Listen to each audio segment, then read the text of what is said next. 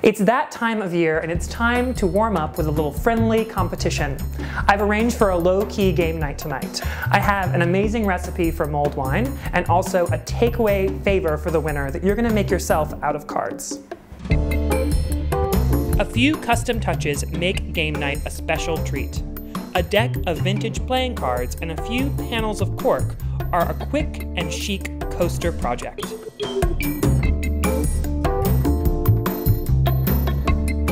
And there you go. It's as easy as that. And now you've got a prize for the winner to take home, and you should keep a set for yourself. Batching out a cold weather cocktail is perfect when you're having multiple people over because you don't have to shake a single drink.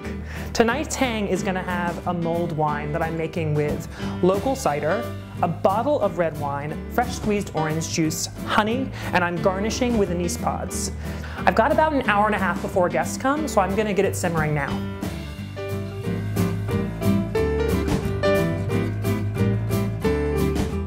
Masculine nods to yesteryear are a great way to bring this look together.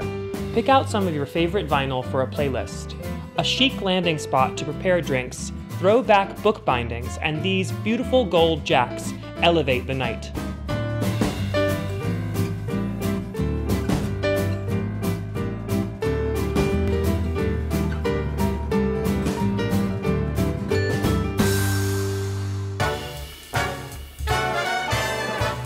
I hope you had good luck with the games. Our night was a blast because there's no such thing as too many heartwarming cocktails this time of year. I'll see you next time.